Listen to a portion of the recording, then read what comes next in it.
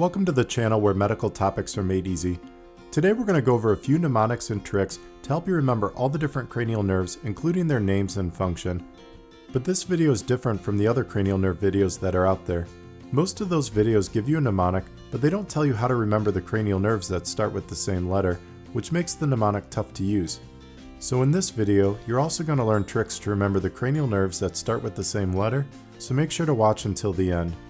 Remember, all the videos come with notes and study guides, so make sure to hit that subscribe button to not miss out. You can find the notes and study guide for this video linked below.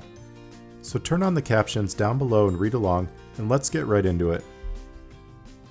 First, we're going to go over a simple mnemonic to remember the cranial nerve names.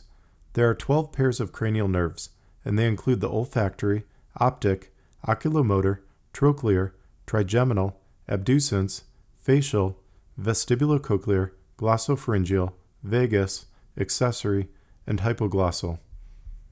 The mnemonic I like to use to remember the cranial nerve names is only one of the two athletes felt very good, victorious, and healthy. It's an original mnemonic that I came up with and it works for me, but there are a lot of different mnemonics out there to help you remember them, so choose the one that works best for you. Many of the mnemonics out there I think are fragmented or random words, so they don't work for me as much. I prefer a simple sentence like this one. This will help you remember cranial nerve 1 is the olfactory, cranial nerve 2 is the optic, cranial nerve 3 is the oculomotor, cranial nerve 4 is the trochlear, cranial nerve 5 is the trigeminal, cranial nerve 6 is the abducens, cranial nerve 7 is the facial, cranial nerve 8 is the vestibulocochlear, cranial nerve 9 is the glossopharyngeal, cranial nerve 10 is the vagus, cranial nerve 11 is the accessory, and cranial nerve 12 is the hypoglossal.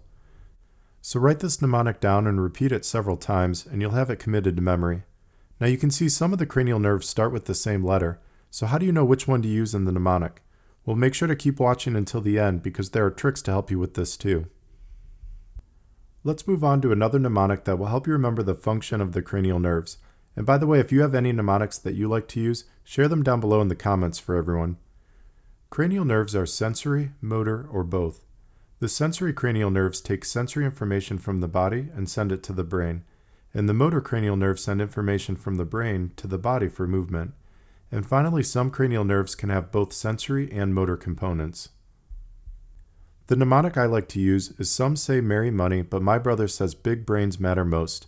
I didn't come up with this mnemonic, and it's a common one many people use, but I think it's one of the best ones out there. It's easy to remember, and it's a smooth sentence. Remember, the words starting with S indicate sensory cranial nerves, and the words starting with M indicate motor cranial nerves, and the words starting with B indicate both motor and sensory. So cranial nerve 1 is sensory, cranial nerve 2 is sensory, cranial nerve 3 is motor, cranial nerve 4 is motor, cranial nerve 5 is both, cranial nerve 6 is motor, cranial nerve 7 is both, cranial nerve 8 is sensory, cranial nerve 9 is both, cranial nerve 10 is both, cranial nerve 11 is motor, and cranial nerve 12 is motor. Just like the first mnemonic, write this one down and repeat it several times to commit it to memory. And if you write down both mnemonics next to each other, you'll have the names and functions of the cranial nerves as you can see shown here. Now let's go over some tricks to remember the cranial nerves that start with the same letter. As you can see, most of the cranial nerves share a common first letter. The mnemonic to remember the names of the cranial nerves is great, but how do you know which cranial nerve to use when more than one cranial nerve starts with that letter? Well, I came up with some tricks to help you with this. Let's begin with the cranial nerves that start with the letter O. This includes the olfactory, optic, and oculomotor nerves, which are cranial nerves 1, 2, and 3. The olfactory nerve deals with the sense of smell, and we only have one nose. So you can remember the olfactory nerve is cranial nerve 1 because we have one nose. The optic nerve deals with the sense of vision, and we have two eyes. So you can remember the optic nerve is cranial nerve 2 because we have two eyes. The oculomotor nerve contains the word motor, and we know from the mnemonic that the only motor cranial nerve between cranial nerves 1, 2, and 3 is cranial nerve 3. So you can remember the oculomotor nerve is cranial nerve 3 because it contains the word motor, and it's the only motor nerve of those three. Cranial nerves 1 and 2 are sensory. Let's move on to the cranial nerves that start with the letter T. This includes the trochlear and trigeminal nerves, which are cranial nerves 4 and 5. For the trochlear nerve, use the O in trochlear and the O in 4 to remember the trochlear nerve is cranial nerve 4. For the trigeminal nerve, use the I in trigeminal and the I in 5 to remember the trigeminal nerve is cranial nerve 5. Let's move on to the cranial nerves that start with the letter A. This includes the abducens and accessory nerves, which are cranial nerves 6 and 11. For abducens, I like to say abduce 6 to help me remember the abducens nerve is cranial nerve 6.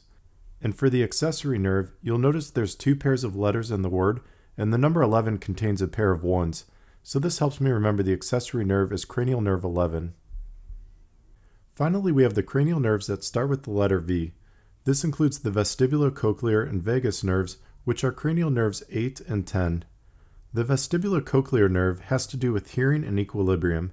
Ear and equilibrium both start with the letter E, and this will help you remember cranial nerve 8. The vagus nerve mainly innervates organs in the thorax and abdomen. Thorax and tummy both start with the letter T, and this will help you remember cranial nerve 10. Hopefully this gave you an easy way to remember the cranial nerves. If you found the video useful, please hit that like button and leave a comment. Make sure to subscribe to not only catch future videos, but also all the videos come with notes and study guides that you don't want to miss out on. The notes and study guide for this video are linked below. Thanks for watching, and hope you check out future videos.